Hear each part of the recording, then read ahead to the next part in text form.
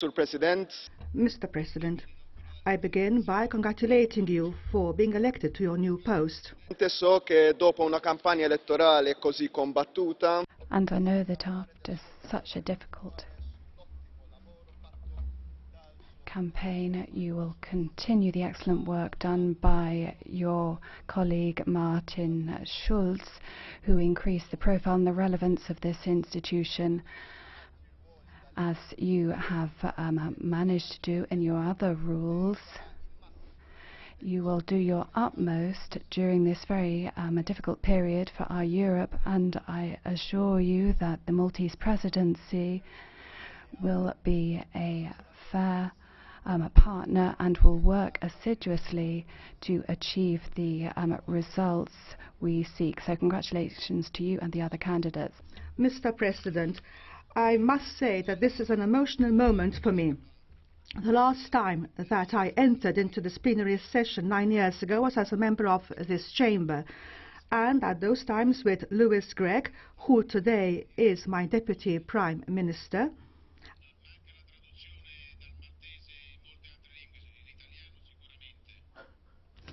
Quindi se si può verificare. Perhaps we could check that.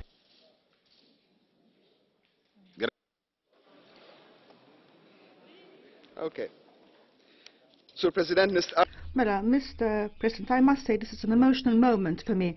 The last time that I entered this chamber 9 years ago was as a member of this European Parliament, and in those times with Louis Gregg, who is my Deputy Prime Minister, and others, we were the first group of European parliamentarians who were coming from countries who were called at that time the new member states. There was much excitement and optimism in the air in this institution, as well as throughout Europe. Our concern was on growth of the economy, how we may deliver the Agenda 2020 in a timely manner, how we may protect our consumers more, how we may move Europe forward. And few, however, could anticipate the international financial crisis, which would sacrifice so many jobs. No one was going to expect that strong banks would have to be saved by the money of taxpayers, and few would expect that we would have talks so that member states would be saved from failure. And hardly anybody thought that we would start talks so that one of us would leave. There were many smiles when we would be very few who would talk about the crisis of immigration, which in those times was still esteemed to be that of a Mediterranean problem and not a European problem. In those times, of course, we had 2 minutes, sometimes 5, to talk. Today I have a few more minutes, and I am going to try to use this privilege in the best possible manner. I know that many of you have read the program of the Maltese Presidency, and intentionally, and with our friends, the Dutch and Slovaks, is very focused.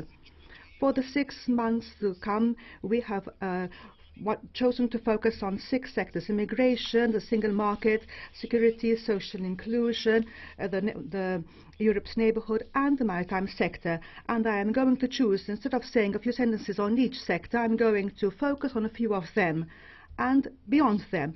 And I am going to try to draw some lessons and some parallels in how Malta and the world has changed in these last 10 years, and the air we had breathed last time and today in this plenary, and within the European institutions, and above all where things are really important, within the homes of our families, within Europe and throughout Europe. And obviously afterwards I will be ready to answer questions on all these issues. Migration. We know for a fact that there is a need for a holistic policy which has gone amiss for many years, and that only recently has been recognized as a priority. I must say that the Commission has shown exceptional leadership in this, as has Parliament, and I have to admit that the stuttering is coming from the institution I represent here today.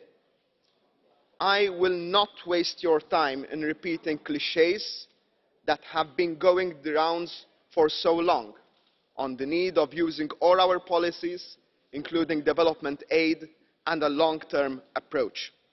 We all know that, and we all agree with that.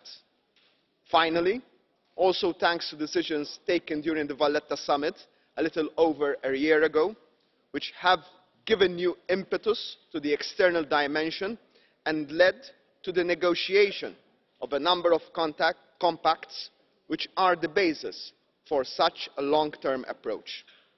But the issue is much more pressing, and time is not on our side.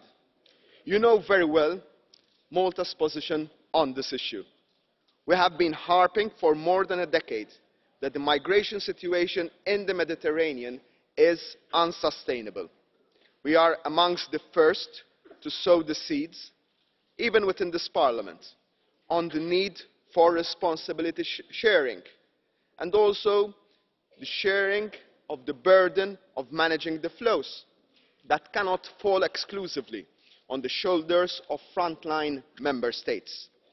Yet, we were left almost alone for many years, trying to overcome a crisis which was not our making. The only solution we were given, and only at times, was some more money. But that is not a solution. I confess that when last year we came to take sides in Council on the distribution mechanism proposed by the Commission, there were quite some voices back at home that urged me to stand against the relocation of migrants. They would say, nobody helped us when we needed it. We took our fair share over the years. Now let us mind our own business. I assure you that it would have been a stand which would have been very popular and would have had a popular backing within the silent majority. Instead, we opted to do just the opposite, because we know that this is an issue of principles and credibility. Solidarity is not an à la carte option that we use when we need it and turn a blind eye to when others need it. Solidarity is an essential European value at the very core of what the founding mothers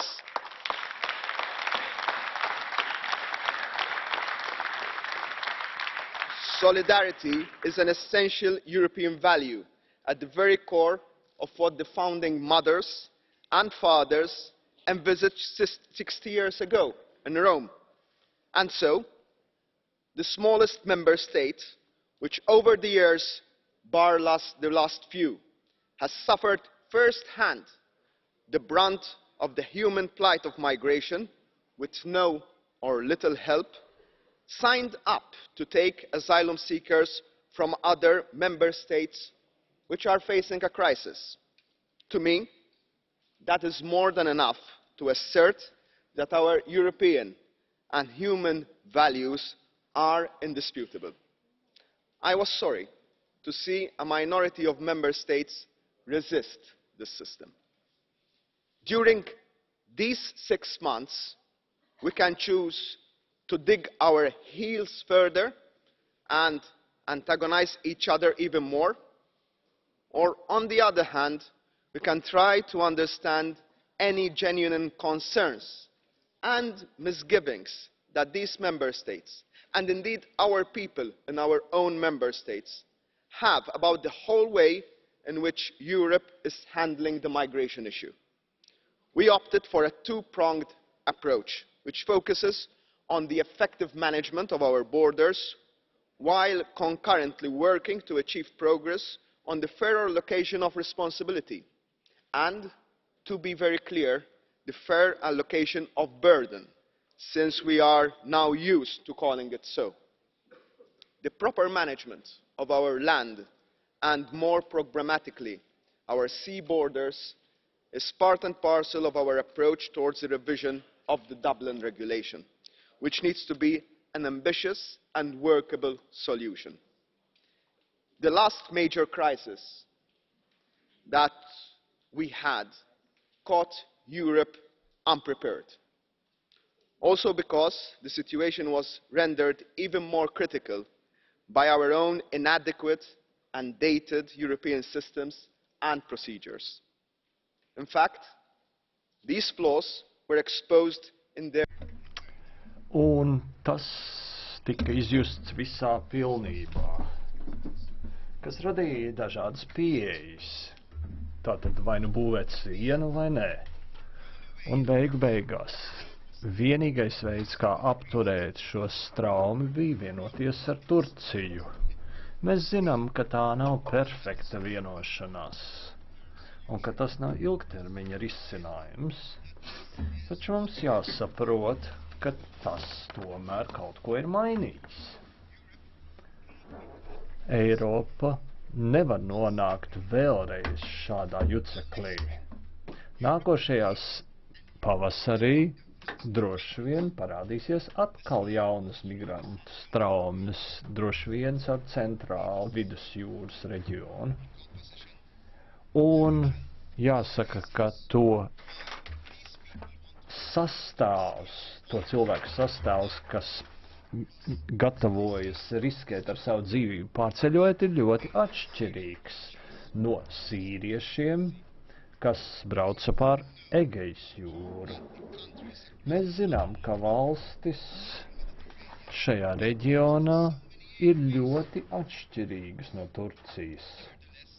Tomēr es uzskatu, ka nav nekādu šaubu, ka ja Turcijas vienošanās netiek īstenota arī vidusjūras reģionā, tad būs milzīga krīze.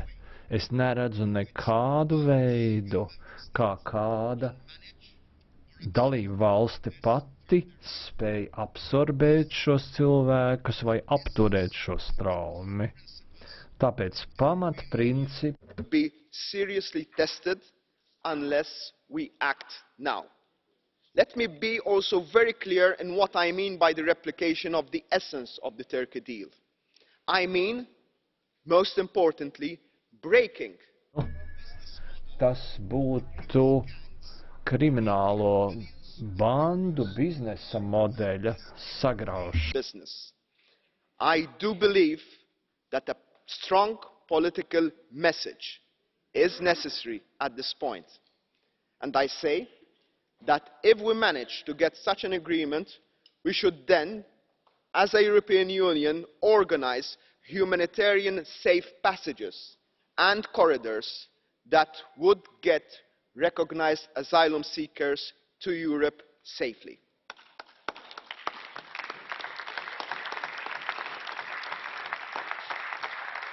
One final point on migration. I have no doubt that unless we are ready to take such bold moves, we would be made to take even bolder ones in the months to come. And these decisions would be led by people who do not have the progress of the European project at heart. This is a matter which we intend tackling directly during the meeting of the heads of state and government in Malta next month. I said I will not go into each and every priority of the presidency, but I cannot make this address without mentioning specifically the priority of security. The European Union is meant to deliver an area of freedom, security and justice for its citizens. Our citizens need to feel safe and protected wherever they are within Europe.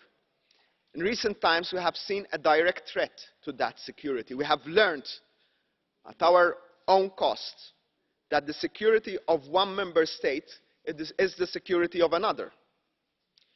If we are not together, we are extremely vulnerable. Strengthening our resilience to protect our way of life is a common responsibility. And therefore, taking cooperation in this area to a different level is not an option. Member states and institutions need to work relentlessly to deliver a safe Europe for the citizens. In recent months, a lot has been done, but a lot more needs to be done, and our efforts need to increase because time is really of the essence. The Maltese Presidency will work hand in hand with you as Parliament to address this common challenge with determination. allow me now to take some time to discuss Brexit. It is quite a historic irony for a country that has been a British colony for 2 centuries and which currently also presides the Commonwealth to hold the presidency of the Council of the European Union at the time of the triggering of the process, by means of which the United Kingdom will, unfortunately, cease to be a member of the European Union which it supported us to join.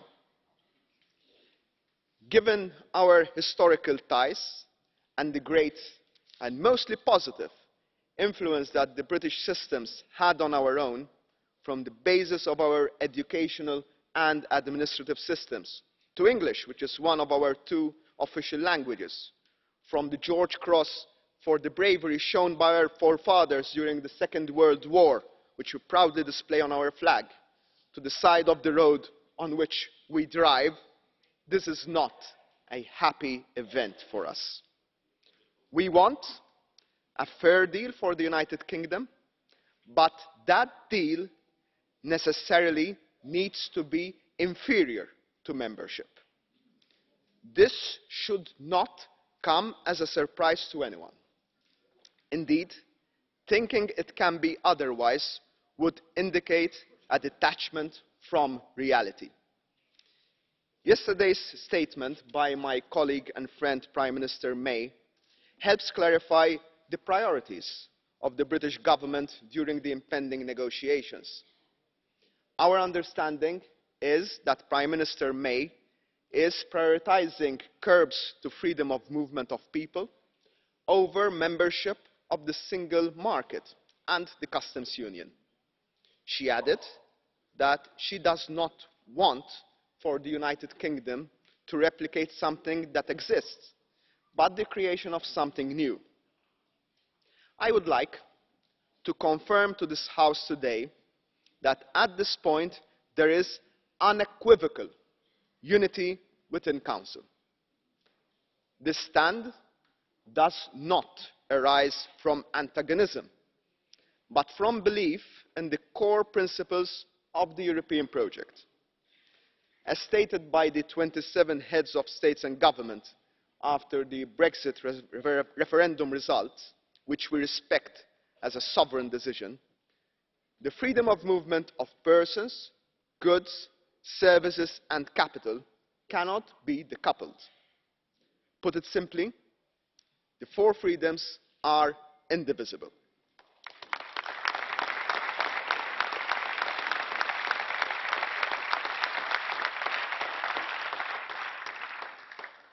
Indeed, the fact that the British Prime Minister declared that she will take her country out of the single market because of the political choice to limit freedom of movement of persons confirms the position of the EU 27, that the 4 freedoms are one package. That in itself is a somewhat positive development. This is not to say that we should allow these principles to be abused or undermined. Freedom of movement of persons is aimed at allowing people to move freely across the member states to work and establish themselves and their families freely. It was never meant to encourage people to shop around member states to see who offers the best social benefits. This is why we look forward to the Commission proposals in this area. Once there is a notification, a clear and clean cut from current arrangements, and afterwards negotiated and unrelated a new free trade agreement ushered in by possible transitional agreements, where European rules and institutions cannot be compromised, will be an arduous task, as our recent experiences in trade agreements suggest. There should never be an underestimation of this task, as there should never be an underestimation of our colleagues on the other side of the table. I would like to report to you how Council intends to go about the mechanics of Brexit. First of all, we will keep to the maxim that there will be absolutely no negotiations without the official notification. Once the notification is made, depending also on the contents of such a notification, consultations will start amongst member states with the intention of convening an extraordinary European Council meeting within a short period of time, possibly 4 to 5 weeks from notification, with the aim of establishing the guidelines that will serve as a mandate to the Commission to negotiate. I want also to take this opportunity to say that I am very impressed with the thorough preparations that Michel Barnier and his team are making. The Commission will be asked to refer back to Council as appropriate. The General Affairs Council will be tasked with the preparation of the Council's work. This leads me to the role of Parliament in all this. As already publicly stated, I advocate that Parliament should be involved as much as possible in this process.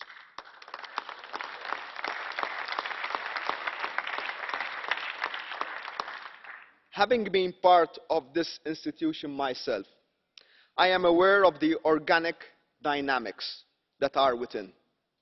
I am of the opinion that not involving Parliament is not the best choice. Comes at its own risk. And it would also lead to even the fairest of deals risking to be scuttled.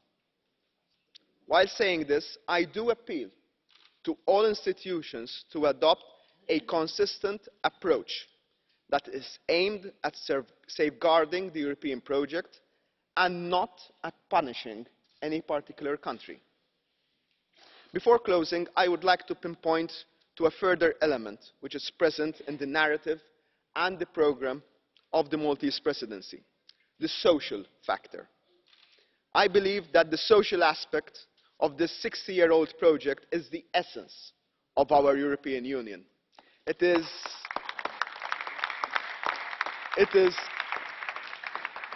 an ethos that no other group of nations can say is theirs.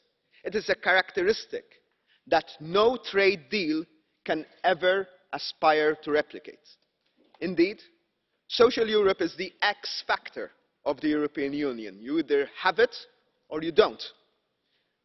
This is why we want these 6 months to lead the drive towards a strengthening of this ideal, which can go a long way in contributing towards the real questions that families across our continent are asking, and the experiences that they go through each and every day of their life. Social Europe should not be treated as a concept belonging to the 90s, but rather as the unique European essence, the real scope behind projects such as the single market and the euro. The fact that we have not pursued this goal actively over the past few years may provide an explanation to the current mood in many of our member states. So we are proud to put social Europe back on the agenda, in sync with the Commission's recent work.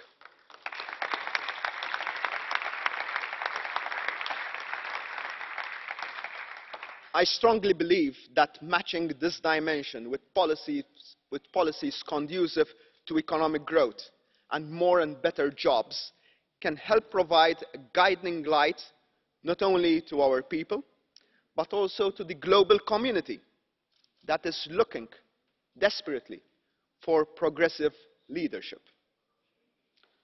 Sur President, Mr. President, I would have wished to talk about many other issues, and I hope to have the opportunity to talk about them as a reply to the interventions of colleagues. Amongst other issues, I will talk of the single market, taxation, interinstitutional dynamics, environment and climate, maritime sector, and the Bratislava roadmap, the 60th anniversary of the Treaty of Rome, and above all, as I have already said, the social aspect. Europe means different things for different people. What to some may be more convergence, to others may mean excessive control.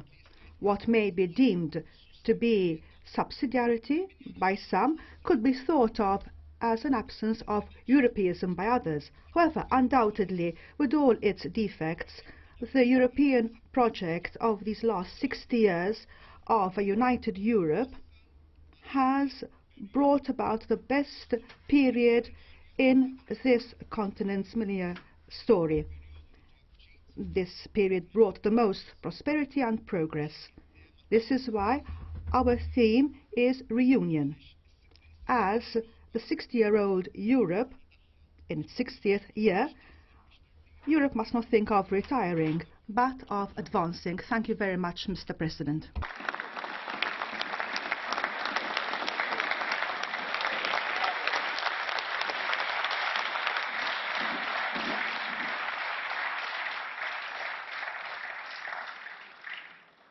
Grazie.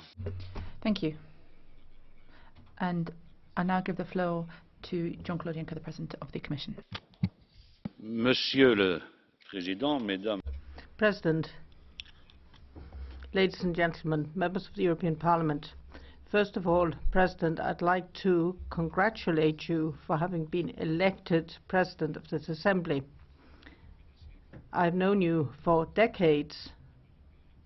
I know that you're a convinced European, and I am sure that you will exercise your new function with your usual elegance and savoir-faire.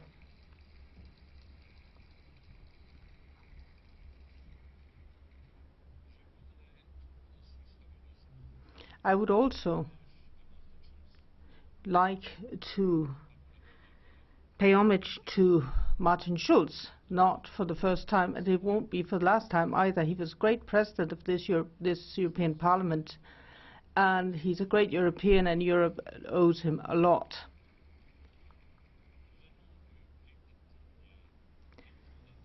I come from the smallest founding country of the European Union, and I'm very happy that Malta, the smallest country in the European Union, is taking the reins of the presidency for the first time. Whenever I'm there, whenever in Malta, I say that the day that Malta became a member of the European Union was a very great day for me, because that day Luxembourg was no longer the smallest country in the European Union, so I was very much in favor of Malta joining. I'm very happy to see Malta taking the presidency of the Council of Ministers, because I know that the European commitment that Malta shows is in no way proportional to the size. Frequently the smallest countries have the greatest presidencies, because they're not trying to defend their own interests, but rather they have a great deal of ambition for Europe.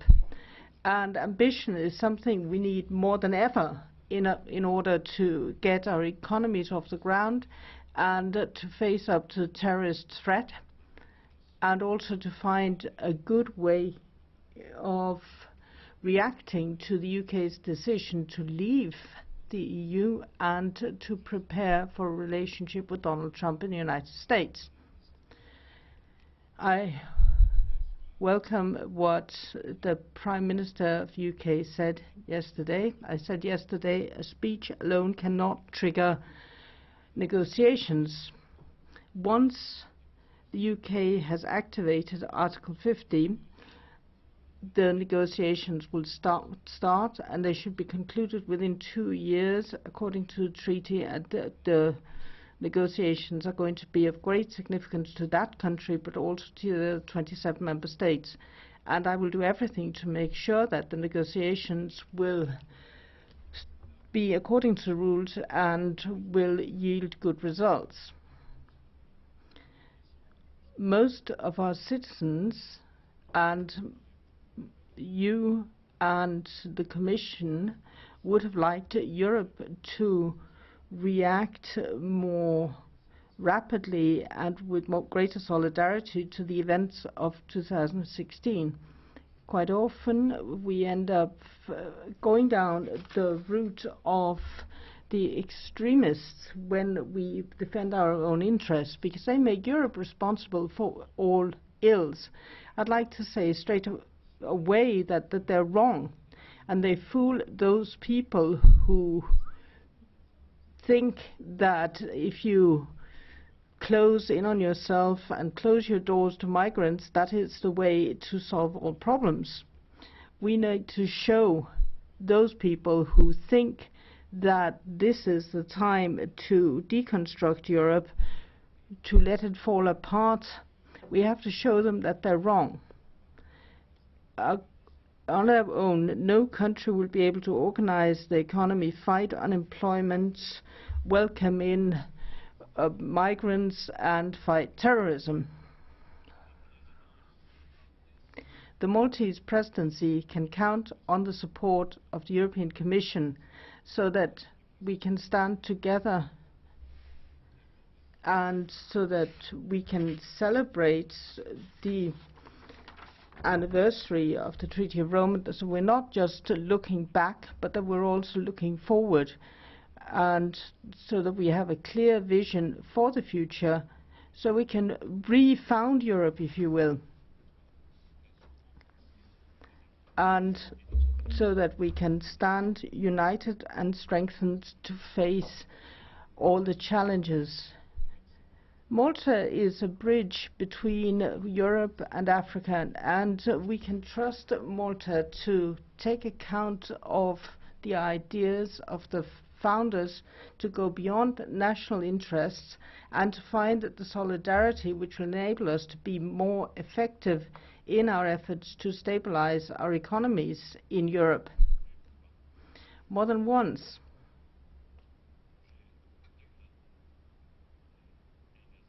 over the last years, I've been sorry to see that solidarity was not always forthcoming.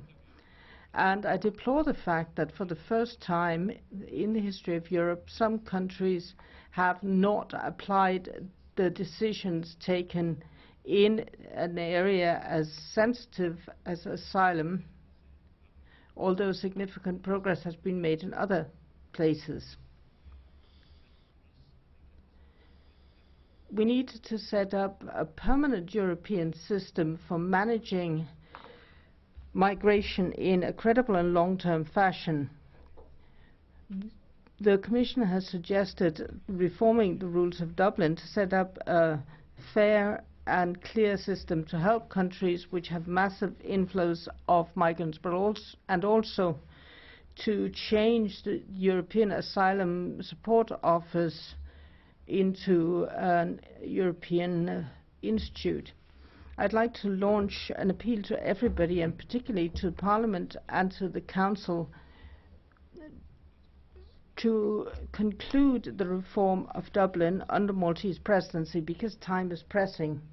And I'd also like the new Agency for Asylum to become operational as quickly as we were able to come up with the European Corps of Coast Guards and Border Guards.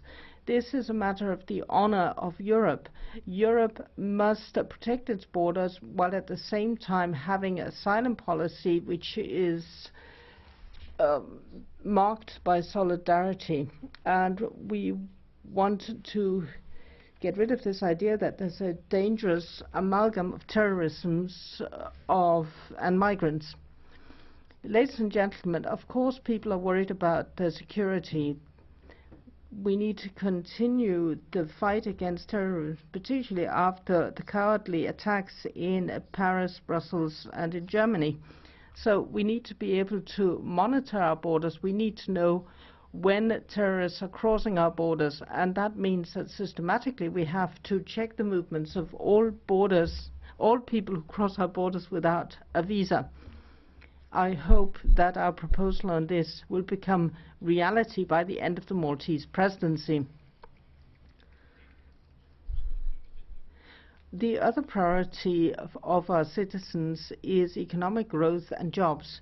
Here again, we need to come up with real results, and we need to do it quickly. We do that by doing away with barriers and thus creating new jobs and releasing our full economic ability. The Maltese Presidency supports us in this, in extending the digital single market. We're also opening up access to capital markets for SMEs, so we open up additional sources of financing which are not just dependent on the banking sector. We also have to continue the offensive we've started, and we have to make sure that this is to the benefit of as many SMEs as possible, because they'd be creating the jobs of tomorrow. So I appeal to you, let us make sure that the investment plan is adopted by the end of the Maltese Presidency. I'm very happy that the Maltese Presidency, as well as having a priority which is economic, is also looking at social affairs. This is very important.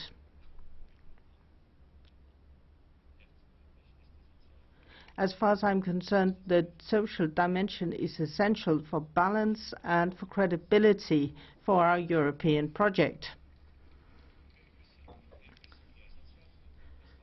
Our social policy must therefore be given the space it deserves, particularly by coming up with a European basis for social fairness.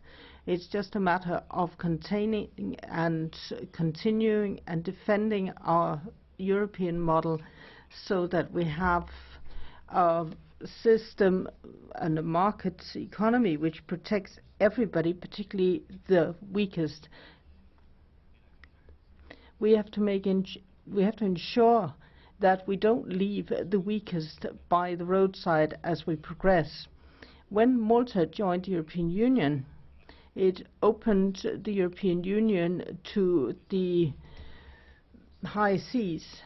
And now, for the first time, Malta is taking the presidency of the European Council at a very important time when we have to decide whether we are going to continue or whether we're going to close in on ourselves. We need to look back to the founding fathers, and we need to steer a steady course. I know that Malta will be able to keep the rudder steady.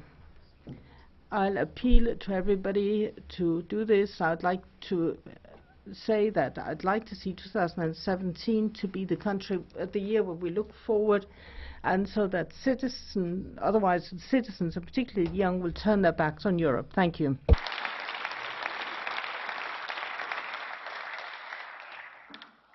Merci beaucoup, Président. Thank you, President. Thank you for your words to me and also for your commitment on behalf of my citizens who were victims of the earthquake. Thank you very much. And also, thank you for the European Union's commitment to working for this. There's been another strong earthquake in the same area, 5.7, and it seems that there have been no deaths or injuries.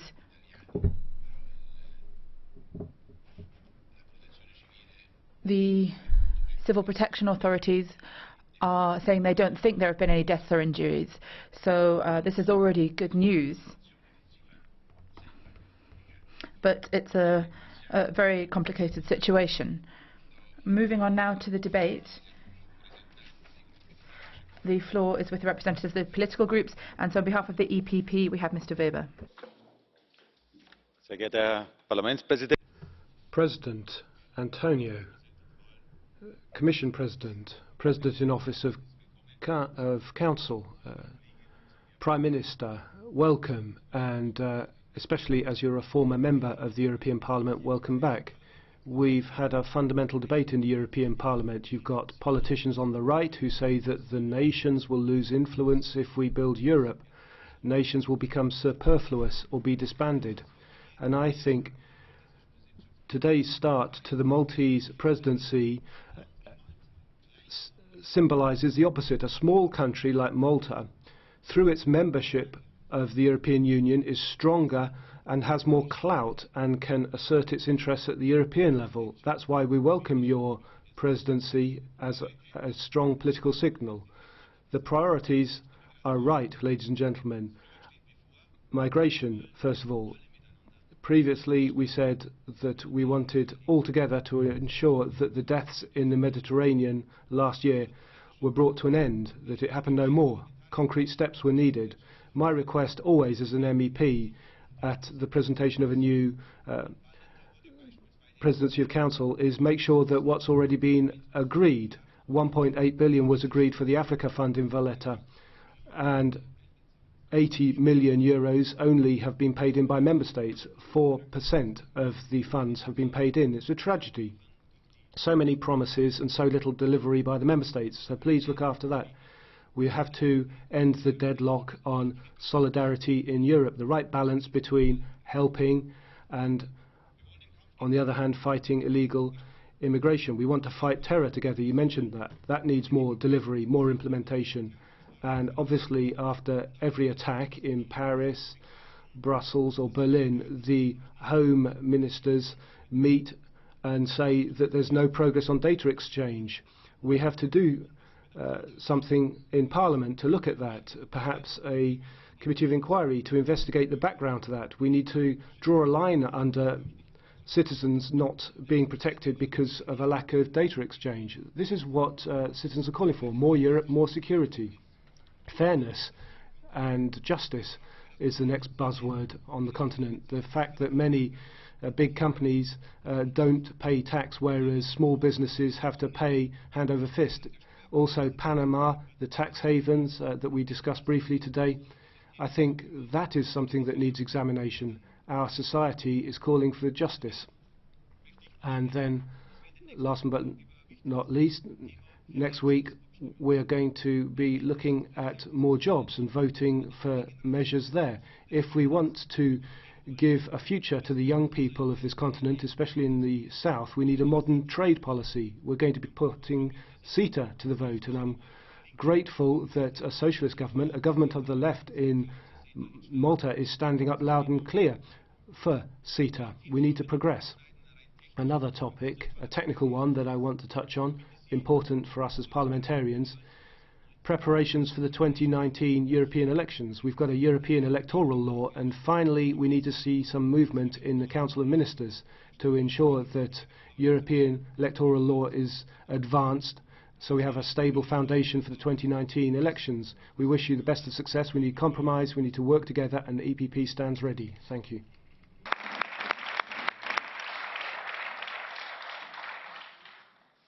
La parola Mrs. Rodriguez has the floor on behalf of the Socialist and Democrat Group in the European Parliament. Welcome, dear Prime Minister, and welcome to the Maltese Presidency. You are starting your presidency in a very challenging context.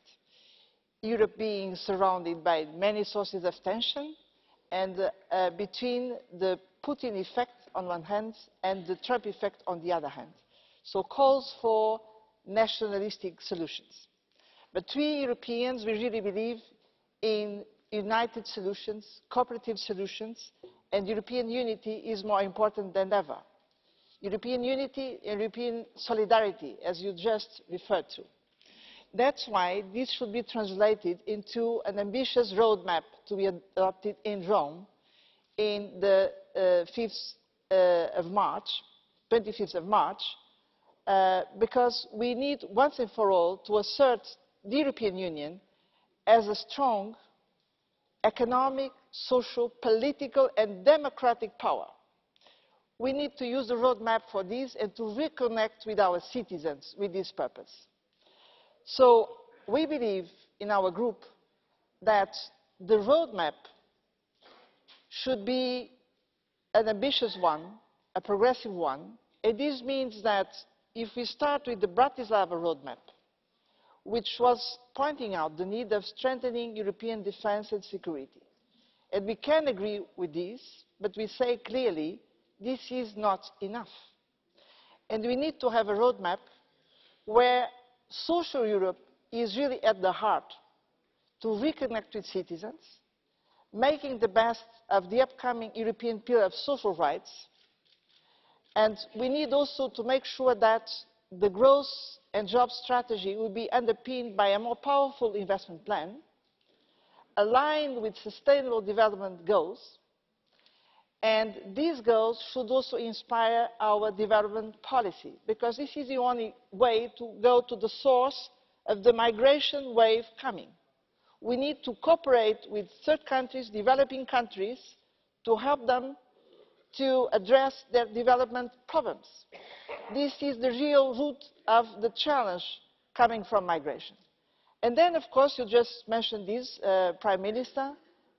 Another big task for your presidency is to come up with a real European asylum system where we can again restate our values, because we cannot go on like that. What is happening with refugees so far remains a shame. And finally, we need to translate this into credible financial instruments, financial means, which means to align the community budget to support all these goals, and to make sure that Eurozone member states, they also have the instruments to implement these objectives. So we are waiting for the Commission white paper. We would like to have also a powerful reform and balanced reform of economic and monetary union, and we count on your presidency to support this push. So this, to conclude, a roadmap to prepare Europe for the future, a roadmap to reconnect again with citizens is in your hands.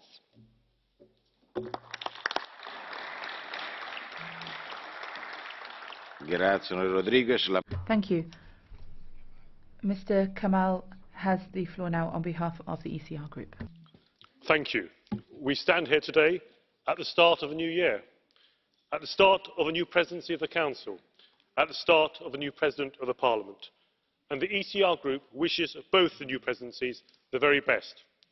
Let us hope that these presidencies will be the new start that the EU so badly needs, to face up to the challenges not just of the next 6 months, but the next few years.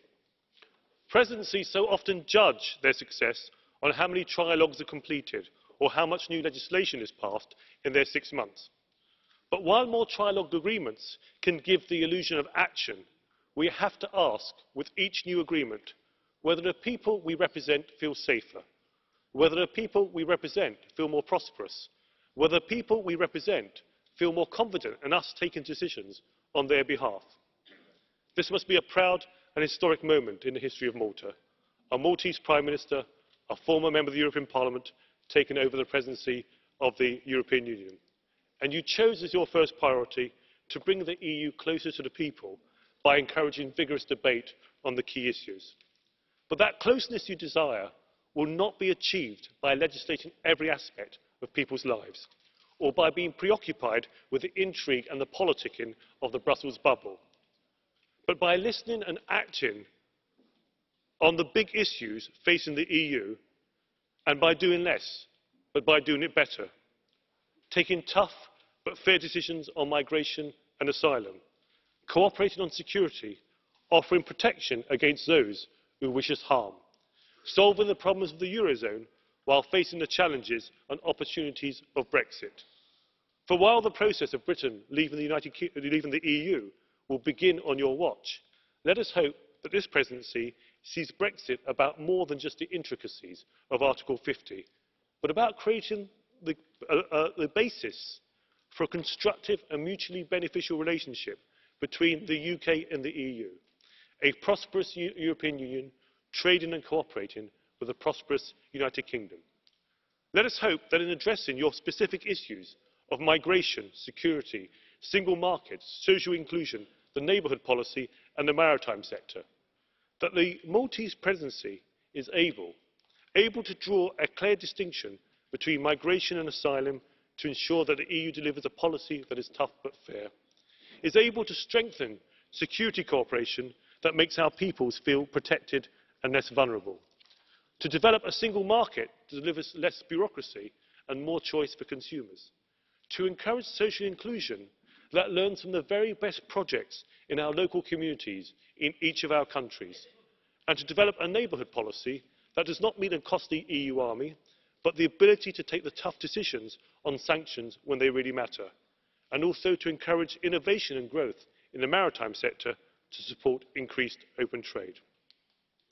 So, speaking as leader of what is still the third largest political group in the European Parliament, I urge you to throw away the template of previous presidencies and take the EU in a new direction. And if we can see real progress on your priorities over the next 6 months, then in years to come we will all look back at this Maltese presidency as a true turning point in the history of the European Union.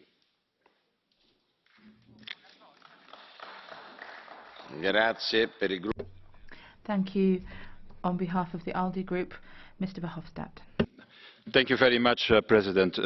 Prime Minister, thank you for your inspiring intervention. Thank you also for always defending the interest of the European Parliament, and that will be necessary, I think, in the coming months. Certainly also because of the negotiations on Brexit. I will not talk about Brexit. We have this afternoon, colleagues, a debate with President Tusk on it. And I agree with, it's not always the case with my colleague Mr. Kamal. We say it could be a true turning point. Yeah, let's face it, the turning point is already there. An American president, Trump, who is openly, in fact, against the European Union and saying that other countries will break away. What turning point we need? Yeah, so the only who will find it okay. Why you are still here? I'm asking myself. Go to the United States. Go to the inauguration of Mr. Trump instead of being here. But an American president openly saying they're going other countries break away from the European Union, I have never seen it, never heard it. And I think that is a wake-up call for us to reform the European Union the fastest as possible. If we don't understand now that we have to stick together, that we need unity, that we need reform, that we need a more integrated European Union, also for our geopolitical interest, when are we going to understand it? It's the moment, and that is, I think, your enormous historical responsibility.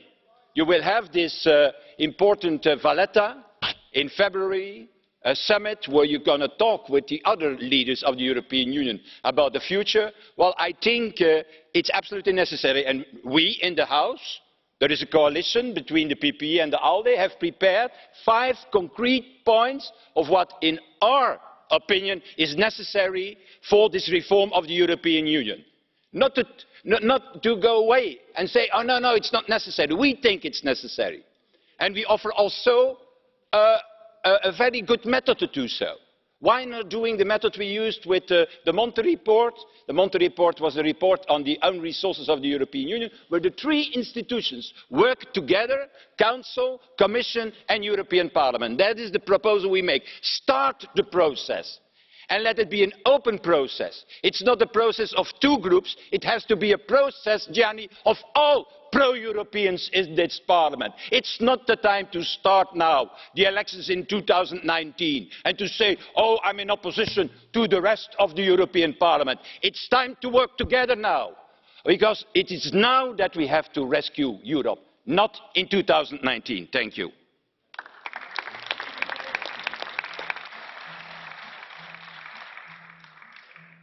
For your information, since we're very behind the scheduled times, I'm not accepting blue cards. If everyone sticks to the times, then we should be able to allow more speaking time during Catch the Eye. So colleagues who wish to speak can sign up to the Catch the Eye, but we're very, very behind schedule. The floor is now with the GUE Group, Mr. Sylikiotis. Thank you, Chair.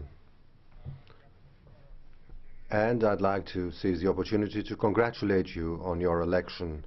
I'd like to wish you a productive presidency of the European Parliament for the benefit and for the upgrading of the Parliament and our citizens. Mr. Prime Minister, Mr. President of the Commission, the Maltese Presidency must manage the deep economic crisis, but to manage that, we should not insist on the destructive neoliberal policies and on the pact, and the Stability Pact. We must adopt measures that will really aid the real economy and the social cohesion. We are for the measures for new jobs and for helping SMEs, but the new targets, these new targets cannot function because they are in the framework of a neoliberal policy, which means more debt, more sovereign debt, more unemployment, more inequalities, and more destitution. The Maltese Presidency considers that the refugee crisis is the main priority. This is good. We want to have a common asylum system and to revise the Dublin regulation and more equal distribution of the burden. But that's not enough. We must abolish Dublin. We should have a refugee policy on the basis of solidarity. Europe should not become a fortress. And this is also true about the unacceptable agreement between the EU and Turkey. There should be a just system for distribution of refugees. Otherwise, the refugees will continue drowning in the Mediterranean, and it will be the double responsibility of the Union. Furthermore, within the neighbourhood policy, which is a priority, we should stop supporting and any participation in foreign interventions. The European Union should become a pillar for peace. In particular, we should put pressure to Israel to stop the settlements, to stop the occupation, and to adopt a roadmap for peace and for the two-state solution. And we expect the Maltese Presidency, in view of the developments in the Cyprus issue, to undertake initiatives so that the Union might put pressure to bear on Turkey to respect the rights of all Cypriots, to stop occupation, withdraw the troops, and to show a constructive attitude for a solution of the Cyprus issue on the basis of bizonal, bicommunal federation, without troops and barbed wire. And I would like to thank President Juncker for his presence and contribution to the peace conference in Geneva. And I hope that his presence will become even more active, because it is very important for all us Cypriots. Thank you. Thank you, Mr. Silikiotis. And now Mr. Lamberts for the Greens EFA Group. Thank you, President. Prime Minister, welcome to the European Parliament. And I would like to wish the Maltese Presidency all our best. Lithuania proved that a small country can be successful, and I'm sure you will do the same. But it's a difficult time between the Turkish, Russian, Chinese and American presidents who are now determined to split Europe, and also an extreme right which is determined to go back to the past. Europe is the first experience of a transnational democracy which is currently under threat. One of your priorities was migration, and of course that is natural. 2016 was the most deadly in the Mediterranean. The reasons behind migration are very far from having disappeared. And this year, tens of thousands of refugees who've come to the European Union are stuck in camps which are absolutely inhumane. With Italy and Greece, Malta is also in the first line in facing up to these challenges. And you could say that solidarity from the other member states was not particularly rapid or broad. And I hope that Malta will do all it can to mobilize this solidarity. The relocation of hundreds of thousands of refugees has not happened. Only about 10,000 have been relocated at the moment. And so we have to accelerate this agreement, and we have to ensure that this becomes the norm. Malta alone shouldn't be allowed to deal with this problem. But also,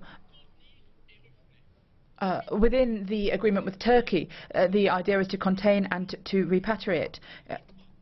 But what about agreements with Libya between two governments who are clearly bellicose? Why are we agreeing to these types of things? This is not in line with the values of the European Union. The second point that I wanted to raise was tax justice. That's not even on your list of priorities. Tax competition, which is absolutely unbridled between member states, can only harm the taxpayer, and this has to be an absolute priority for us. Without this, we're going to see huge inequalities. It's going to feed into tax evasion and feed into the rise of nationalism and populism. The Council and Commission, with support of Parliament, has increased its initiatives on this in this area, and I can't see any reference to it in your priorities. Malta is a tax haven for multinationals. Between 2012 and 2015, your country took 14 billion in tax income from other member states. So I would ask you to work as quickly as possible on the negotiations in Council on this, particularly the anti-money laundering directive and creating public registers of the real beneficiaries of trusts. Also on public tax declarations for multinationals, and starting to harmonise the tax base for corporate tax. We know that there are a lot of elections coming up in Europe, and that this can lead to a state of paralysis. However, I would say use the increasing indignation of our citizens to try to lift some of the blocks that you might find in front of you. Thank you. Grazie. Thank you, Mr. Lamberts. And now, on behalf of the EFDD group, I give the floor to Mr. Paksas.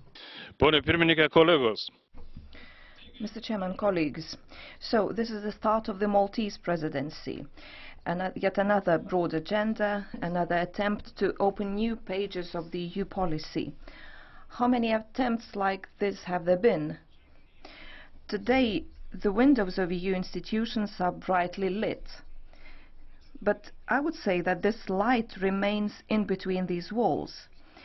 It does not reach many people. Millions of Europeans are simply striving to survive in the shadows of their complicated daily life, in social exclusion, permanent unemployment, and in the context of emigration and other threats that are constantly escalated by the media. The EU is still undergoing a deep crisis of identity, which has been deepening year after year. And this, in my view, is the main problem of our community, which negatively affects the trust of citizens in the current EU policy. Our legislative activities are intensive and productive. However, the mechanisms of essential political decisions do not work. The reason for this might be that Brussels is increasingly ignoring national parliaments and is striving to become a true central power. However, I hope that Malta, during its presidency, will formulate new priorities of the EU and will manage to persuade us that it is possible to implement them. Thank you.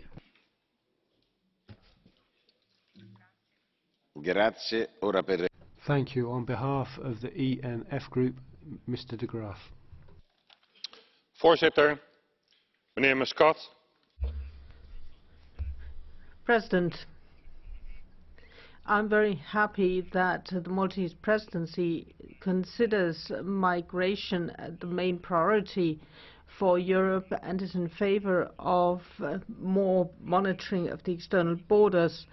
But we know what that's meant so far. More efforts to pick up migrants off the coast of Libya and more people being sent across Europe. We know that when we increase the monitoring of external borders, we end up getting more migrants being delivered into the maws of hell.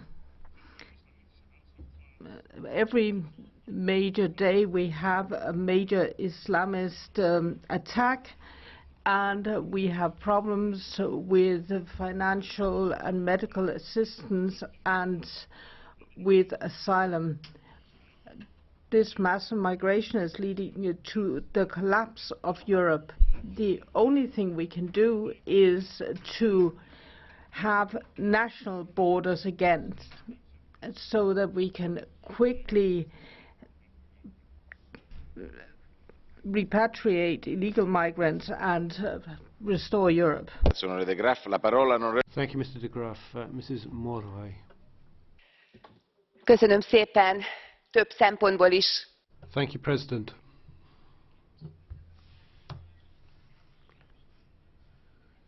A new time is being ushered in. Congratulations to Mr. Tajani, who has been re-elected. It's a day of celebration for you today. It's impressive to see how your heart returns to your home country, Italy, when you talk about the solidarity to be shown to earthquake victims. Just yesterday you were elected president, but yesterday also had another winner too, Mrs. Helga Stevens, who also stood as a candidate, and in her speech she said a few words that I would like to commend to the Maltese presidency, when she said it is possible to be born deaf, but I am gifted in listening to people's voices. I commend that to you. You should encourage and teach European politicians to listen to the voices of European citizens in areas such as migration. You should listen to the real stories of real people, the indigenous peoples, and hear about how their lives have been stood upside down by massive immigration. This affects women above all, who now are possible victims. That's how they live their lives, fearing criminal attacks. Listen to their stories, and their stories should be incorporated into your migration policy. You should also listen to the voices of the new member states. You are, after all, from a new member state yourself. The Hungarian citizens have had it up to here. They've been a member of the EU for 10 years, and the pay differentials are now tenfold if you compare Austria and Hungary. So it's about social inclusion. The EU should accept post-communist states as member states with equal rights. All member states should have equal dignity. The citizens of Hungary should enjoy the same level of respect. Thank you. Grazie, la parola all'onorevole Thank you, Mr. Casa. Thank you, Mr. President. I am conflicted by this presidency. I worked hard for Malta to accede to the European Union. Seeing my country at the helm of the EU should be a moment of great pride. But I am embarrassed by this government. This administration is based on vindictiveness. It is shameless and riddled with corruption. This administration hindered local press from being present at ministerial presidency briefings. The closest associates of this Prime Minister were caught red-handed. The Panama Papers revealed they opened offshore money laundering structures within which they planned to deposit millions of euros. The leading figure amongst them is Minister Konrad Mizzi, who will now be chairing the EU Council energy meetings. Yesterday, it was also revealed that Konrad Mizzi's Panama company is still active. This minister embodies all that the EU is against. Corruption is the antithesis of European values.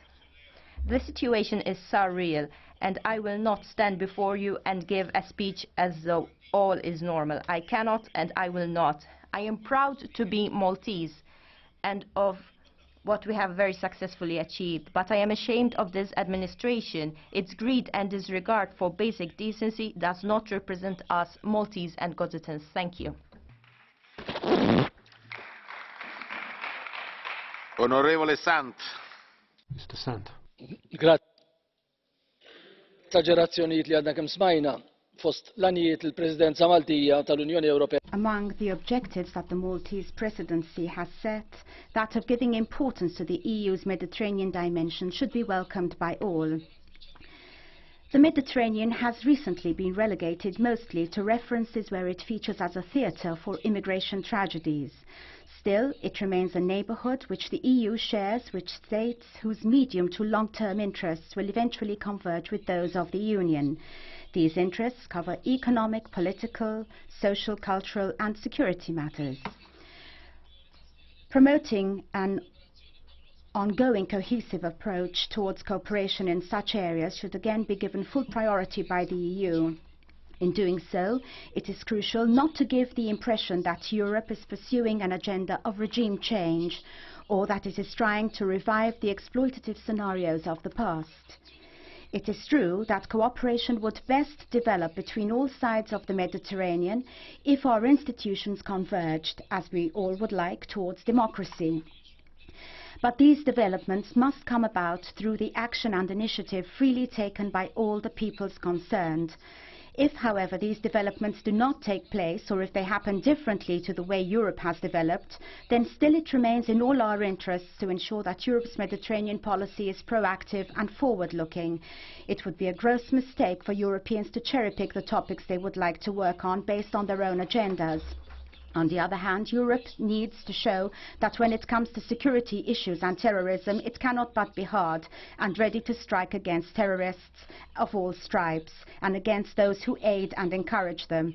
All this amounts to a complex program, yet it can be misunderstood politically and morally, and that would be a real pity. Malta has a vested interest to see to it that all sides of the Middle Sea prosper and develop as they face up to the specific challenges. It has the advantage of not being in a position to have any hidden agenda. Its good faith cannot be disputed, and this should make the Maltese government's proposal to give salience to Mediterranean affairs a very valuable starting point. Even if the Maltese presidency only partly succeeds in achieving its objective to do so, the effort will have been well worthwhile. La parola all'onorevole Lucke. Mr. Lucke. Mr. President, Mr. Prime Minister, Europe needs new reforms, and I think it is your main task in the course of your terms of office to bring this forward. There are a lot of people in this House who agree that reform is necessary, even people who usually don't agree. I saw Mr. Verhofstadt talking about this. Europe continues to be a big problem. The economy is a big problem, and the state debt is part of that. Now, there's something that you didn't mention, and that is that we should have some kind of a system for state bankruptcy in the Eurozone. We know from the IMF that there's no way around state bankruptcies in the Eurozone. This is because the European Union is not able to implement the rigidity in budgetary terms that is required by the treaty. So we should have some kind of a system for insolvencies. La parola all'onorevole de SARNEZ. Thank you, Mrs. de SARNEZ. Monsieur le Président. Thank you, President. The European Union has weaknesses, and we're seeing a recurring lack of political will from national governments, and so this means that we're facing increasing challenges, crises in the economy and employment, migrants, terrorism, wars at our borders, and the departure of the United Kingdom. And at the same time, we're seeing the Russian and United States governments also trying to claim their share with all of the risks inherent in that. And so for Europe and Europeans, it's necessary to act. Europe has to finally decide that it will exist. Now is time to move forward in refounding our union, to have a sustainable growth on the table, and to ensure that within the Eurozone we have tax and social harmonisation, and that we have political governance, the political governance that we've been waiting for a long time now. Now is the time to speak with one voice, and finally ensure that we see the end of the crises in Syria and Iraq, and make its voice heard in global diplomacy, to also build a real security and defence policy in Europe. And now, as you said, Prime Minister, is the time to implement a common policy worthy of the name when it comes to asylum, migration and development. European citizens expect that their leaders should finally be up to these challenges.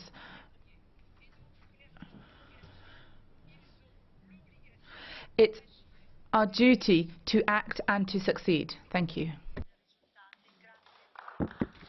Grazie. La parola all'onorevole Sakorafa. Thank you, Mrs. Sakorova. Dear colleagues, I am satisfied as a rapporteur that the Maltese Presidency has said that concerning research and technology, the European partnership is an important priority. There are 9 member states and a 200 million budget within the 2020 framework. There is a 10-year period for implementing it. We want to have more security and more accessibility to food systems, and also better management of water in the Mediterranean. There are conflicts, there is climate change and political instability and overexploitation of resources, and also more population. These are the problems that have to do with migration. The money, yes, is one of the possibilities we have to try to face the problems of migration in the Mediterranean. So I look forward to the cooperation of all our institutions to try to implement the PRIMA program. Grazie, onorevole Sakorafa. Thank you, Mrs. Sakorafa, and I now give the floor to Mr. Giegold. Mr. Commissioner, colleagues, this Parliament has made the fight against tax evasion and money laundering a priority. Malta unfortunately exploits a loophole in corporation tax policy of the EU. It treats local income differently than international income. Local businesses have to pay 35% on their profits. International corporations profit from as low as 5% corporation tax rate. That is not social, that is not European. Prime Minister, I call on you, change that in the interest of the coherence of the common market. And second, members of the Maltese government appear in the Panama Papers. Will you cooperate fully with our inquiry committee and publish the investigative report of Manfred WEBER on the inclusion of some members of your government or close to your government in the Panama Papers information? So please cooperate fully with our investigation here in the Parliament. Thank you.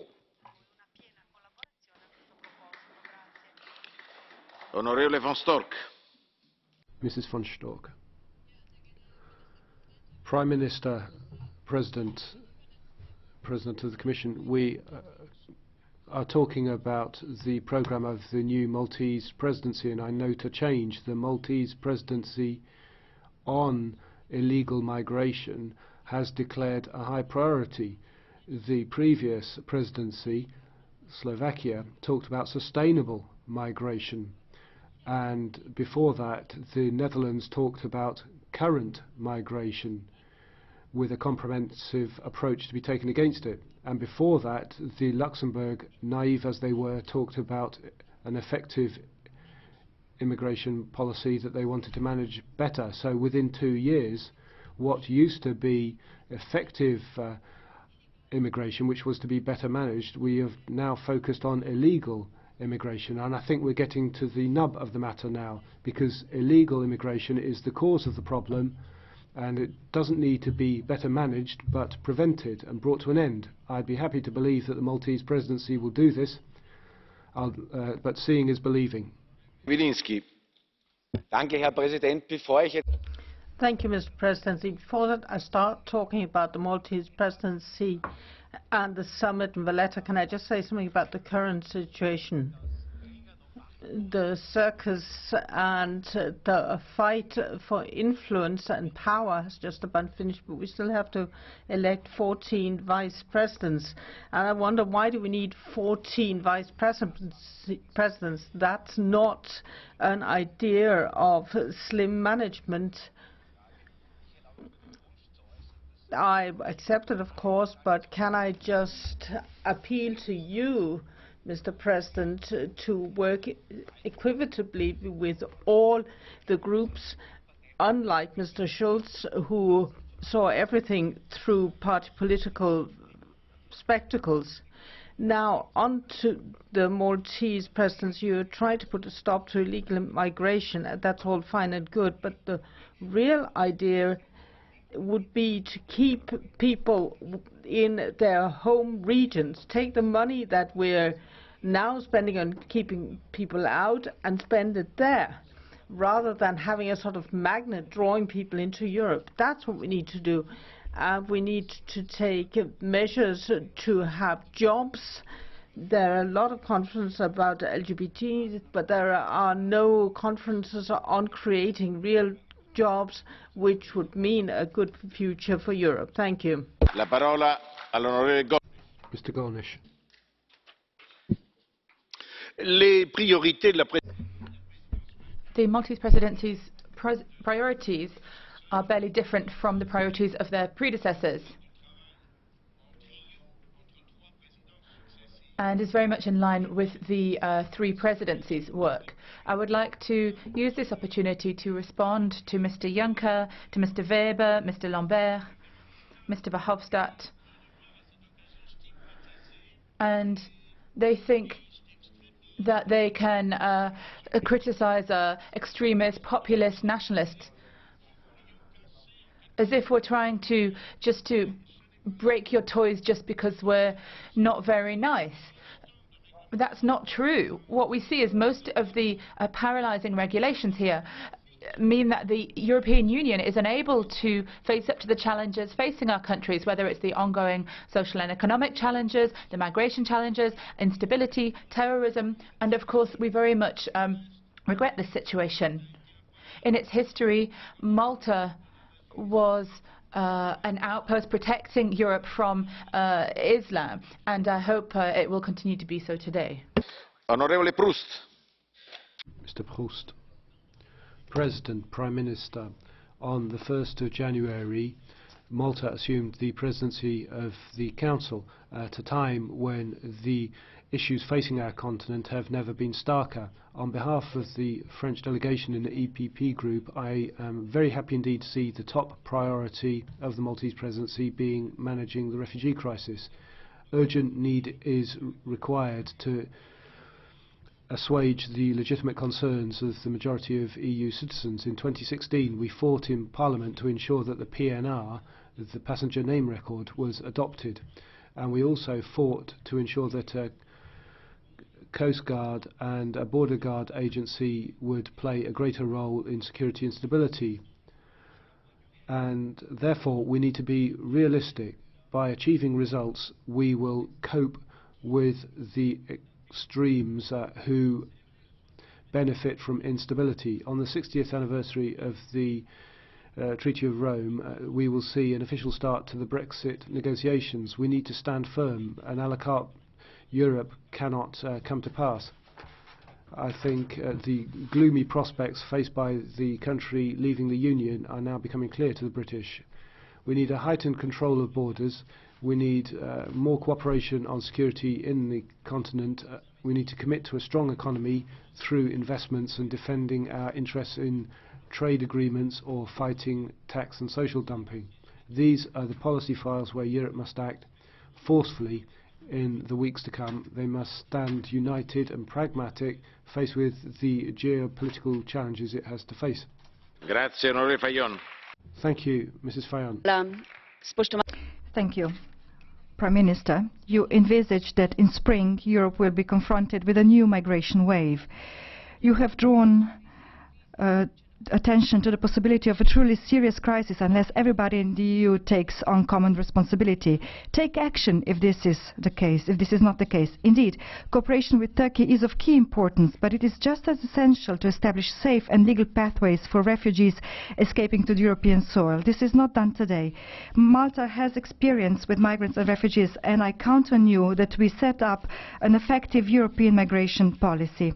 I also welcome your initiative for a Valletta summit, but I also hope that you will search for solutions to renovate and reform the European Union. We are standing still, if I sum up the past year. You are placing the individual citizen at the center, and you are using the so-called pragmatic idealism. In this way, you want to address their concerns, create more jobs, and ensure security. I really hope that together we make it. I come from Slovenia, which is also a small country, and I believe that Malta has all the opportunities to chair the European Union in fair and consistent manner. Thank you, Mrs. HAZEKAMP. Voorzitter, uit de laatste Eurobarometer blijkt... President, the latest Eurobarometer shows the majority of the Maltese population want to improve European animal welfare legislation. I would urge the Maltese presidency to work for new European animal welfare legislation, less intensive stock farming, more protection for pets.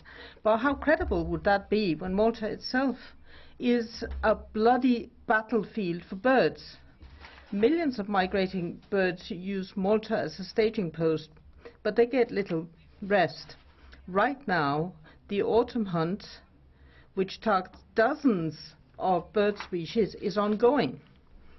And in the spring, some 10,000 hunters will shoot thousands of European turtle doves and quail in barely 3 weeks.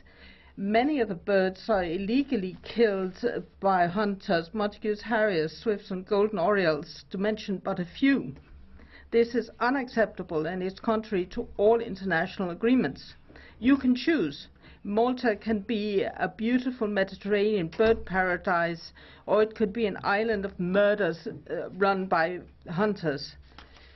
And by the way, I think that European farm subsidies should be abolished. Onorevole Castaldo. Mr. Castaldo. Grazie, Presidente. Thank you, President. I have to say that initially I was struck positively by your speech, Prime Minister, but then I wonder whether I heard you properly.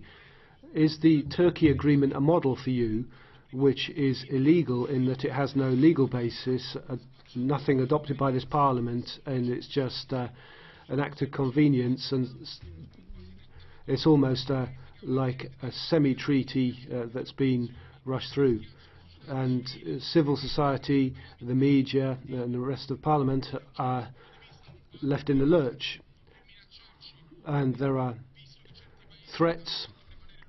A number of countries have put their electoral interests above the rest of the Union. And who then do we work with? Egypt, which is doing nothing about the murder of Giulio Reggiani a year ago, or other countries that are in chaos and that have taken illegal decisions bereft of any moral underpinnings. They need to be made to face up to their responsibilities. On the southern shore of the Union, there are countries far off from our values. There's just Tunisia. Malta is a small country. Its results will be great if it is really committed, gets stuck in and avoids the hypocrisy of recent years. Mrs. Atkinson. Prime Minister, when I attended the Conference of Presidents last month in Malta, you and your cabinet were at great pains to stress your offshore tax status is firmly off the agenda for your presidency. You haven't mentioned it today. How very odd. I was the only one in that meeting to tell you honestly that it will be firmly on the agenda in this place. Higher taxes mean raiding our pockets to pay for their fouled vanity projects. Higher tax on electricity, CO2, the financial transaction tax, and a one-size that won't fit all corporation tax is on the 2017 agenda. They hate the fact that you've established an offshore tax haven, and good for you, and I wish that Britain would actually follow suit. They hate the fact that you've done that, and that's music to my ears. And as Britain sets off on an exciting Brexit future with Donald Trump in the White House and my colleagues here riding high in the polls, I'm actually quite optimistic, one of the very few that are optimistic about 2017. They may not get round to your tax status as they're too busy destroying our country's identities with mass migration, putting our security at risk, and their obsession with the green blob and the gender issues. That should keep them pretty busy, turning a blind eye to your tax status. On Brexit, it's in the EU's interest, actually, not to have the usual drawn-out free trade negotiations. I wish you well, and nice to see you again. Onorevole del Castillo. Mrs. Del Castillo. Thank you, President, and welcome to the Maltese Presidency. You've already emphasized the main points of the Presidency's priorities: migration, security, the social aspect, the social implications of EU policies, Brexit, etc. We all know that only a healthy economy will allow us to face up to all of these issues, which I've just laid out and which are priorities for the Maltese Presidency in an effective way. That's why we have to really emphasize this point. It's absolutely fundamental that the European economy can compete globally, and that it can create jobs, and that it can generate economic resources which will allow states and governments to develop their social policies. So given this backdrop, there is something that is in your hands in this presidency.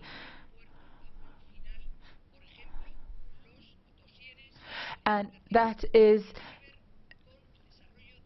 working on legislation on the single digital market and following through with that legislation, because the digital single market is going to be a great driver for the European economy and ensuring that our economy can compete globally, and it will therefore be a healthy economy, one which can guarantee the proper development of all of your priorities and will allow us to tackle the social dimension.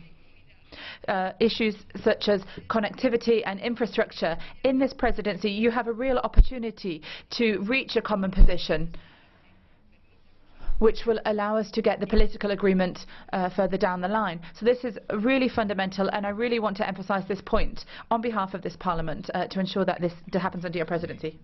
Mrs. MIZZI. Grazie, Sir President. Prime Minister.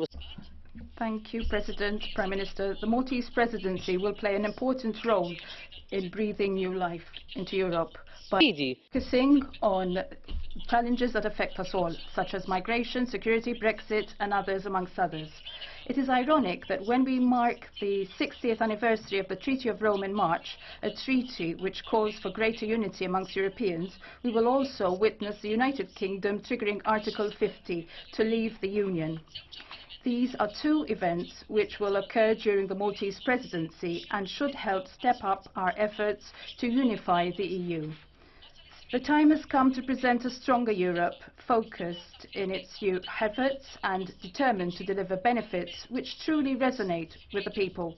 We have to work towards fulfilling promises made to our citizens, including abolishing roaming charges, the revision of the Dublin Regulation and the European asylum system, so that they will really witness and feel the benefits of membership.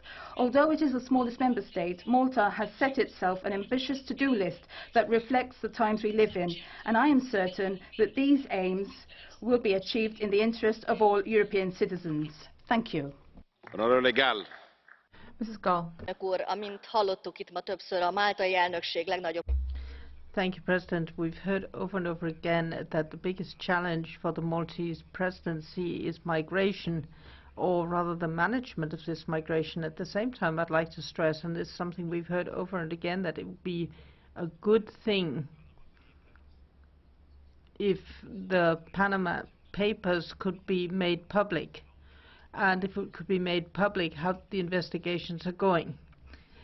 I welcome the fact that the Council presidency is saying that we should stabilize our neighboring countries like Libya and that it wants to look at the causes of migration. At the same time, we need to guard the external borders effectively. We can't have uncontrolled masses of people flowing into Europe. We really need to distinguish between economic migrants and real refugees who have earned or who deserve the title of refugees. But we need zones in Europe where potential refugees can gather. I would just like to remind you that we're very behind schedule, so please stick to your speaking time, because otherwise we won't have time for Catch the Eye. At 1 o'clock we have the President's press conference and then the vote on the Vice Presidents. So please stick to the time you've been given. Mr. Leinen. Yeah, Mr. President, I remember very well the years we have worked together in this House, years where there was a real optimism about the European idea and a big engagement for the European project. And like others here, I hope very much that your presidency can bring back a new dynamic. Let's say, give hope to the citizens about Europe, show them the benefits and communicate the benefits, and bring and deliver security in times of many insecurities. But I'm here for a legislative file that is not in the spotlight, but very important for the future of the European Parliament. Especially the European elections in 2019. And you are the last chance, the Maltese presidency, that this dossier gets really decided. If you miss that opportunity, we will not have the chance to reform the European elections. You know that we work with the Electoral Act from 1976, completely outdated. And I hope that your team, and especially you and your colleagues, can bring that to a positive result. The Parliament has done a draft with a large majority, so really take that to your heart. It would benefit the Parliament and future elections. Thank you very much. Mrs. Gabriel. Thank you, President. Prime Minister.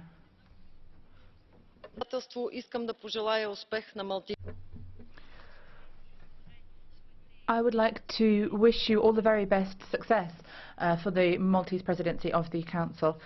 Priorities. First of all, migration. Reform of Dublin is vital. We need to have a solution at European level, a solution which will allow us to share our responsibility equally, and which won't put unfair pressure on the countries which have an external border. Then secondly, we need proper cooperation on security. This system for entry and exit is vital if we're going to improve security, the security of our external borders. We also need very clear agreements with partner countries. Then thirdly, foreign policy. Our future is linked to the future of our neighbours, and we have to continue to work to resolve crises, but we can't forget those countries which are secure, like Jordan or Tunisia. Then I would call upon the Maltese presidency to liberalise the visa regime for Ukraine. The European Parliament has done its part, and now it's up to the Council. Mrs. Dalli. Grazie, Sir President. Thank you. Congratulations on your new role, Prime Minister. To the contrary to my colleague from EPP, I'm not ashamed to be Maltese.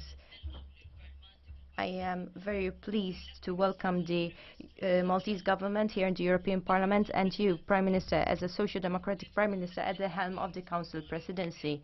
Being the smallest member state of the EU has its advantages. Given our proximity to our constituents, we understand the need to address our citizens' everyday reality. Prime Minister, this is our opportunity to work together with you towards making the EU relevant to our people. This is the time to preempt the problems that Europe will be facing, the time for bold decisions on migration and security, for instance. Not to act is not an option, and you know this very well. On migration, I share your approach to attack human traffickers whilst making sure that refugees and asylum seekers make it to Europe safely. On security, we need to make sure that the EU remains united, a place where countries continue seeing one another as allies and not as security problems. This is our challenge in these critical times, but ultimately it is up to us to deliver a European Union that really matters and makes a difference and puts citizens at the heart of the EU. Mr. Rangel. Grazie, Presidente. Gostaria naturalmente de cumprimentar. Thank you, President. Of course, I would like to welcome, congratulate Mr. Tajani as President. And if he continues as he started in 2.5 years, he will have seen through an exemplary presidency. With regard to Malta, President in Office of Council, let me say clearly that the emphasis on resolving the refugee and migration crisis is a very good idea, and Malta has a great deal to teach all EU member states. Malta, after all, is experiencing this problem in a unique way given its geographic position. Unfortunately, despite the emphasis on security, there's been no discussion of common defence, and I think that's important for the next 6 months. I'd also like to conclude with a comment for Mrs. Dalli. It's most regrettable to hear said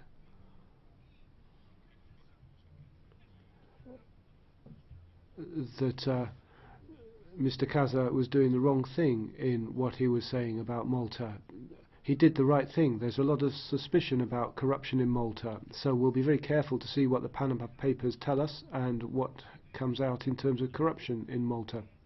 Saying that Mr. Casa is unpatriotic is regrettable in a debate like this. Mr. Martin.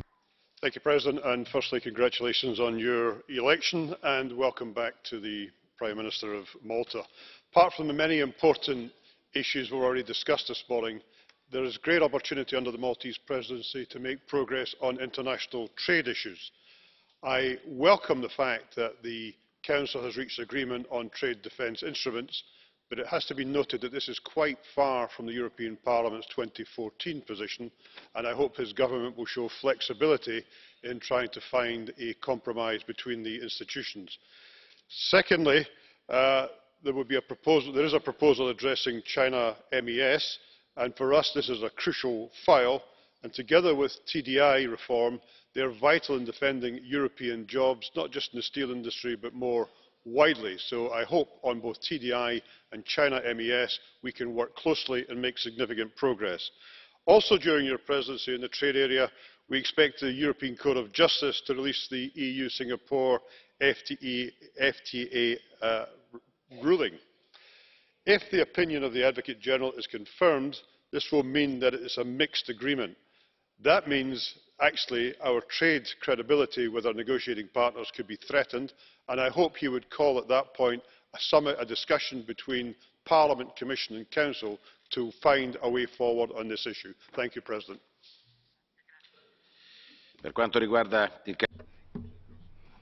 For Catch the Eye, I'm only going to allow 4 speakers. ŠOJDROVÁ.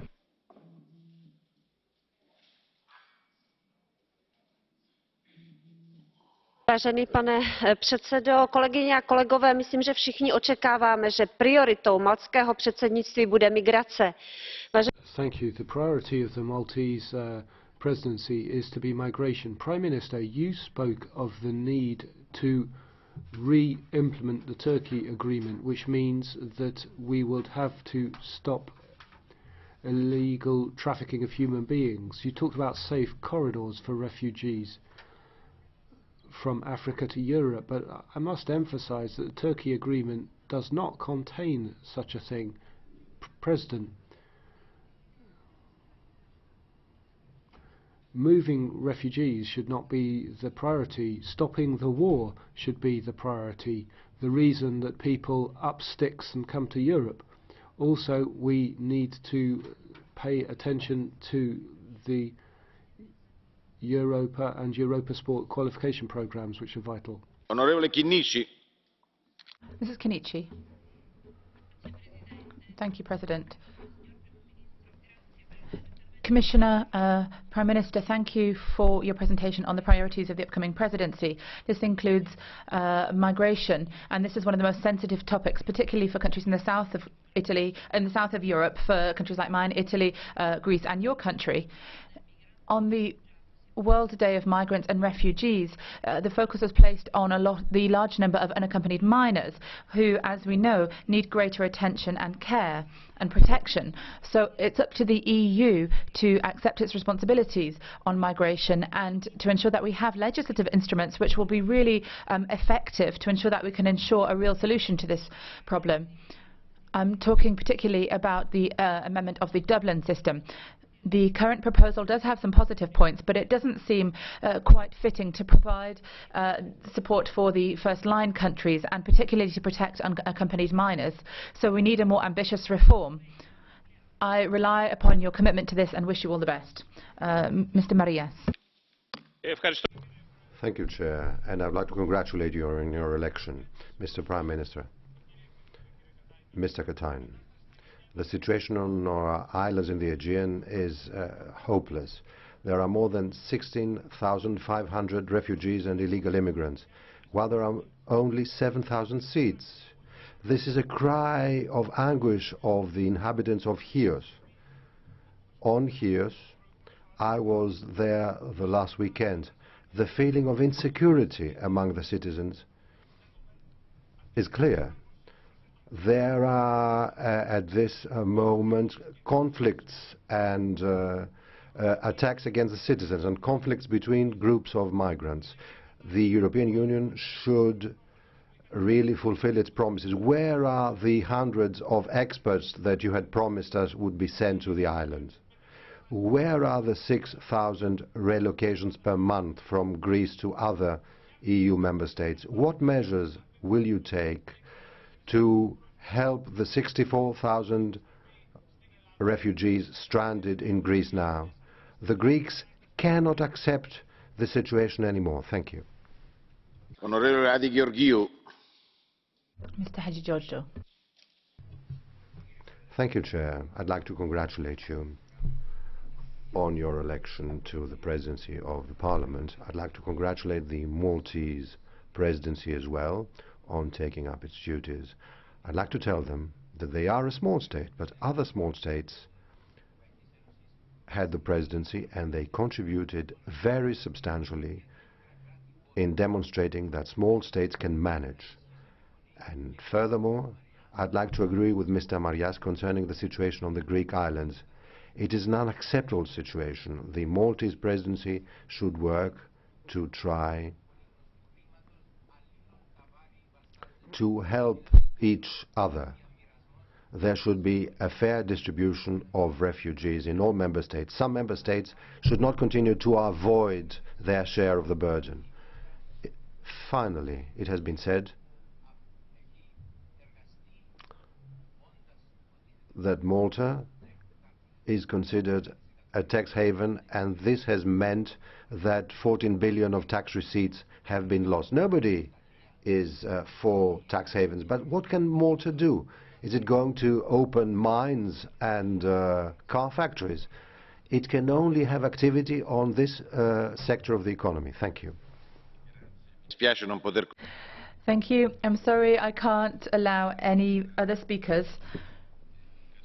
Perhaps we can take them on another occasion, but we don't have any more time. Now, on behalf of the Commission, Vice President Katainen. President Tajani, let me first congratulate you for your elections. Prime Minister, dear Joseph, Deputy Prime Minister, Minister, Ambassador, honourable members, I can be very short. It's easy to say that your presidency has got a strong support from the members of the Parliament. Also, as our President Juncker said, you have a strong ally in the European Commission. We do appreciate, like President Juncker said, your strong emphasis on social agenda, especially when you want to review our previous proposals on various fields, such as participation of women in the labour market, prioritise the pillar on social rights, the posting of workers, the coordination of social security systems, and also when you have decided to have a ministerial meeting on the subject of sexual minorities. So it's very important for the EU as a whole, and it's very important for our citizens to see that the presidency is prioritizing social agenda so high. Another issue I would like to raise, which was referred here to by many members, is the security agenda.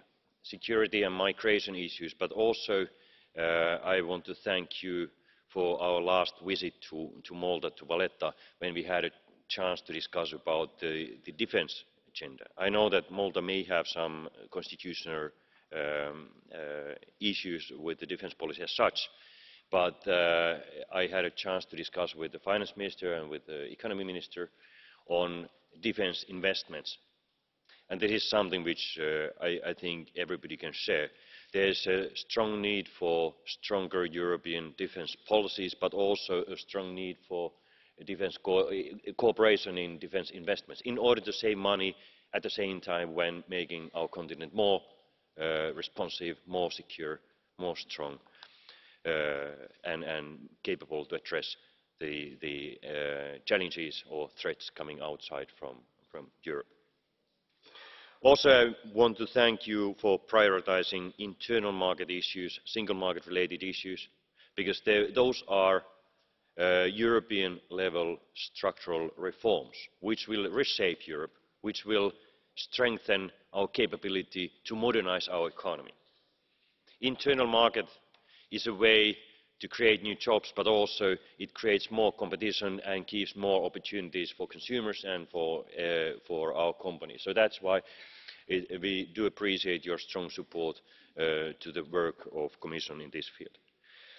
I just want to mention that we just disclosed our services package, services internal market, and this is one part of the entire internal market agenda. You have also emphasised your willingness to work with the European Parliament on EFSI, FC2 proposal. Let's hope the Parliament can finalise the internal processes as soon as possible, and then the trials could start during your presidency, and even it would be even possible to have a final conclusion approval of the co-legislators during your presidency. And finally, I want to thank you for your support on CETA agreement.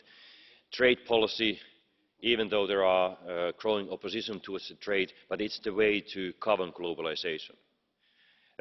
Free trade doesn't mean trade without rules. Actually, free trade means trade with rules, which enables trading partners to have easier trading environment, and this is the way we can govern globalization and make it more socially responsible and environmentally responsible too. So thank you very much for your excellent job, and this is a good start for your presidency. Grazie. Thank you, Vice President Katainen. Now, on behalf of the Council, Prime Minister Mr. Muscat. Thank you very much, Mr. President. I found today's exchange to be as colourful as the way I remembered this plenary. I'll start off and I'll try to touch on most, if not all, of the issues that have been raised by my friends. First of all, I would like to thank the leaders of the different groups for their extremely positive welcome and the extremely positive words they had for this presidency. I'll start off on migration once again. I know this is an extremely thorny issue, not only at European level, but in each and every one of our member states. It is an extremely emotional issue. It stirs up all the wrong sentiments, maybe, and this is where the battlegrounds for the next elections in our member states and elsewhere will be played for the next generation at least. So whatever we do today has a short-term impact on the composition of the different institutions, of the different governments in our member states, and it cannot be underestimated.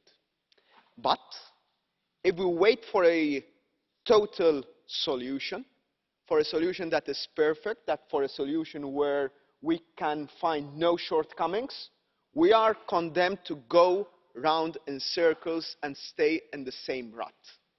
My point today was, and still is, that we may have ideological differences. Actually, we might have moral differences on the way we approach this issue. Some of us see it maybe more as a humanitarian crisis, others see it as a security issue. Maybe we're both right. My point is beyond that. That's the ideological discourse, that's the long term. In the long term, we're all dead. Short term, in 3 months' time, we will have another crisis. Now, I'm the first to hope that I am extremely wrong on this. I'm the first one to hope that come next spring, it will be business as usual, maybe a few crossings that 1 member state, 2 member states, 3, maximum 4 member states can really take in. But I'm afraid I will not be wrong. And the situation is, we either take a decision now, or we will have to take a much bolder decision when there is a crisis, when there are, yes, hundreds of thousands of people putting pressures on governments, on communities, on our families, and we would need to take decisions that are maybe not well thought. This is really the last train we need, or we have, or we can catch, to do something which is structured when it comes to the collective handling of the migration crisis. Money alone will not do it. So simply thinking that migration and the impending crisis, and the fact that even if we do something now, this is not a long-term solution, but thinking that this can be solved by throwing more money at the problem is delusional. This is not about it. This is about border control. This is about having a new system to share the burden. This is about creating humanitarian corridors where and when necessary. And this is about acknowledging the fact that if we even throw away the concept that has been used by some member states of building walls, which I personally disagree with, but I will not judge that member state for doing that. I will just say, as a country with a maritime border, we cannot build a wall in the sea. And ladies and gentlemen, I'm sorry to break it to you, but when my Navy people call me at night, they don't tell me, can we turn the people back or not? They just tell me, we need to save the people from drowning.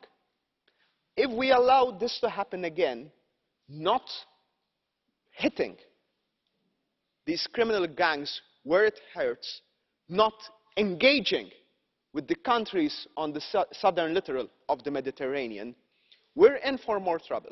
We are inviting more trouble, as in trying to postpone the issue until there is a perfect solution. There will be no perfect solution for Dublin. There will be no perfect solution for border control. There can only be progress if we really accept one another's view.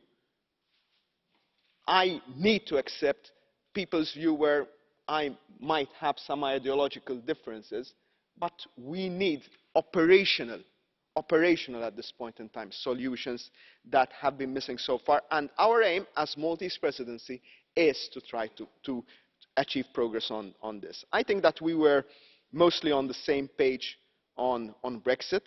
On taxation, I would beg my colleagues that, and I would tell them, I refute totally the label of tax haven or offshore for my country. Our country's tax system has been approved by the European Commission after being thoroughly examined before membership, more than a decade ago.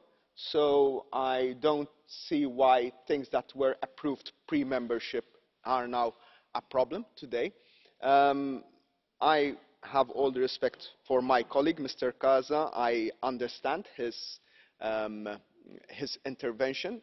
There is local politics. I think we should not take it here, but we will have all the time in the world to have a healthy political fight back at home. Back here, I will want to stress one final point on the issue of the social agenda, the social pillar by the Commission, and the issue of free trade. I don't see this as contradictory aims. I actually see these as complementary aims. It is through free trade that we can create more growth and more jobs. And usually I felt a bit out of tune with my social democratic family in being a very clear advocate of free trade, but seeing that even the president of China is an advocate of free trade, I feel a little bit more at ease in saying free trade is good if it is properly regulated. I do think that the main issue where we should contend right now is not trying to be protectionist. Social Europe does not mean protectionist Europe, does not mean withdrawing from the world, does not mean trying to put up barriers to what we have achieved so far. Social Europe means that the growth and the well-being that we create through free trade needs to be distributed in an equal, or at least in a fair manner, rather than an equal manner.